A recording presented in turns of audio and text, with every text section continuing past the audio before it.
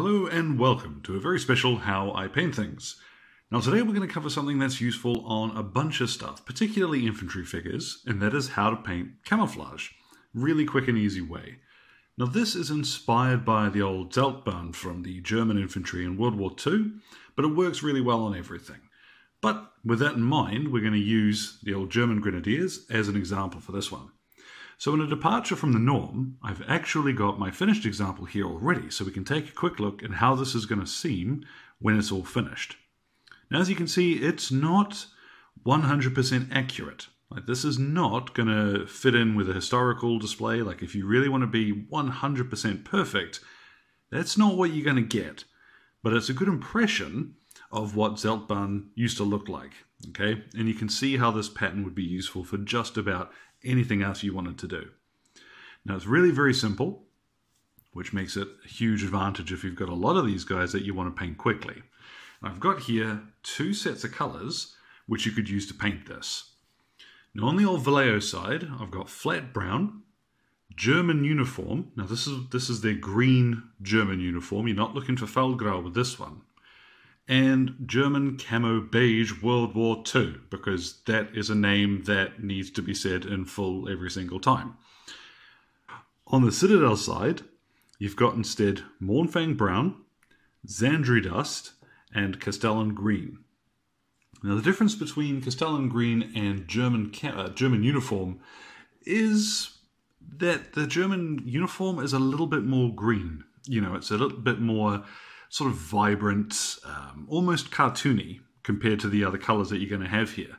If you want a more specific color to match that, then Citadel's Wag Flesh is a good stand-in for that.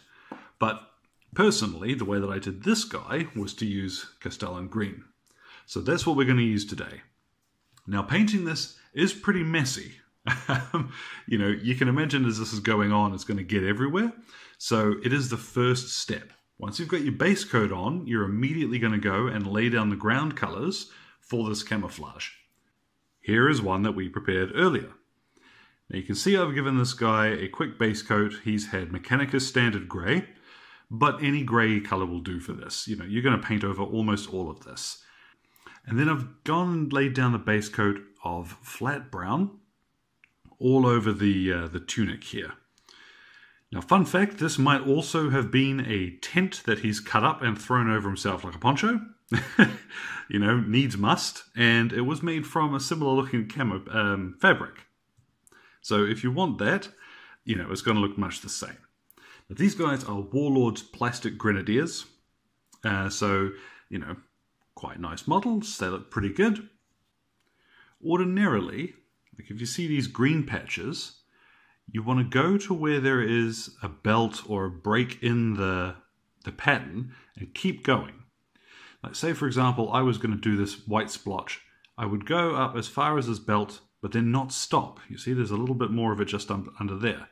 If you're going to use equipment as a natural border, it'll start to look a little peculiar. So you see up on his shoulder, I've broken through, you know, you don't want this to look unnatural by stopping wherever there's an edge.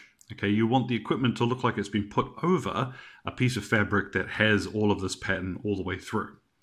So just something to bear in mind when we come to put on our base coats for the other colors. So we have here my Grenadier, and I remembered his helmet cover at last as well. So that's now been painted in brown too. Now what I've got is my Castellan Green and one of these raggedy old stippling brushes I like to make. You know, these are great for anything that's going to end up with a random pattern. So if I get that up really close, get the old hand in the way there, and you see it's just a bit rubbish, really. But for this, it's fantastic, because it's going to give us a nice rough edge on everything. So, I just want a wee bit of paint on the brush that are going to work into the bristles, almost like we're dry brushing. And then bring it on up and pick where to start from. So I'm going to go in here and just jam this color on, and I want it to look like it's going up through the belt, so I'll jam a little on the back there as well. And like I say, when I say jam, I mean really just shove it on there. Now the idea with this is when you're finished, you don't want anybody to be able to tell what color you base coated it. Like we're going to use green, beige, and brown. Somebody should be able to look at this and go, I don't know if this started from green or what have you. So just follow around, and you want to coat. With the green, I tend to do probably about a third. I do a little bit more with the beige because it just helps set everything off. But really, you just want to go to the edges of things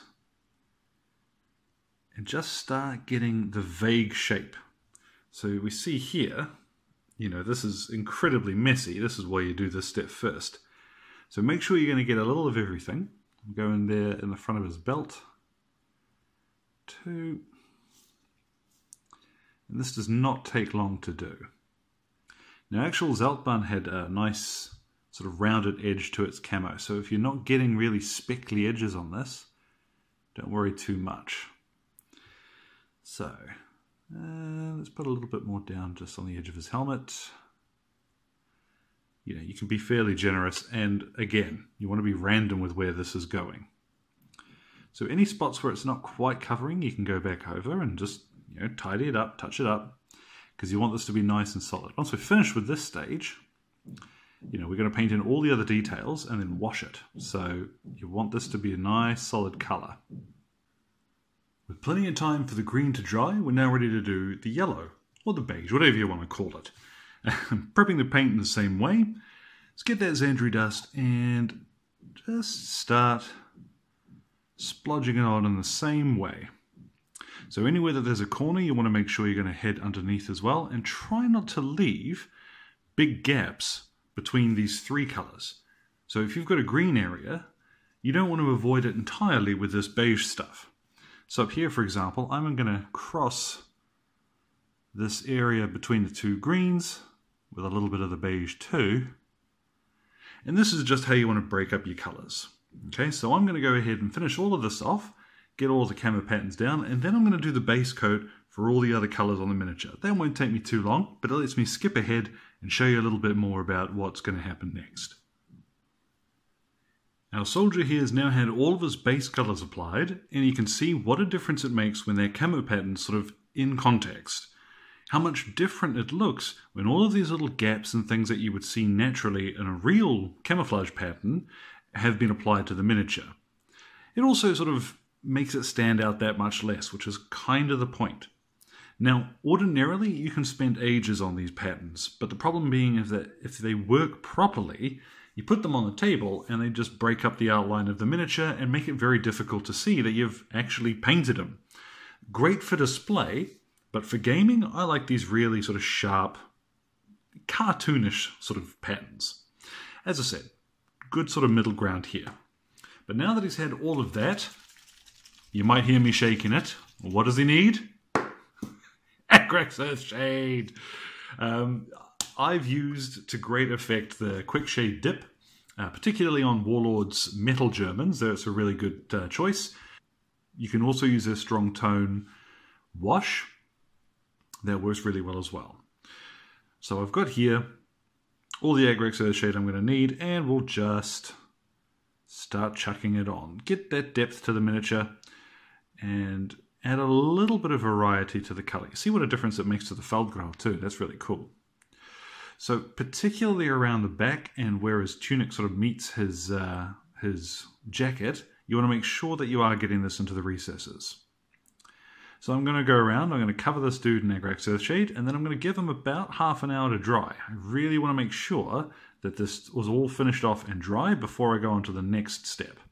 So we'll come back to that when that's done. Our wash is dried, and you can see what a difference that makes. All of those recesses and the shaded areas are nicely shaded with the wash, so there's a lot of depth to the miniature suddenly. But it does make those higher points a little bit darker. So ordinarily this is where you go ahead and you would highlight all of the elements of his uniform. So along the creases of his sleeves, his trousers, his skin, so on and so forth. But you'll notice on this fella here, I have gone and highlighted the camo pattern too. Now this is pretty simple, and there's only one area that you need to really highlight, and that is the beige stuff. Now, there's a couple of different ways you can go about this. I'm going to use Ushabti Bone. because I've used Citadel paint underneath. You know, maybe it's superstition, but I like to use the same stuff on top as well. But just introducing that really nice beige color for the camo, it helps to lighten them up quite a bit, and it will make this stand out across the table really well.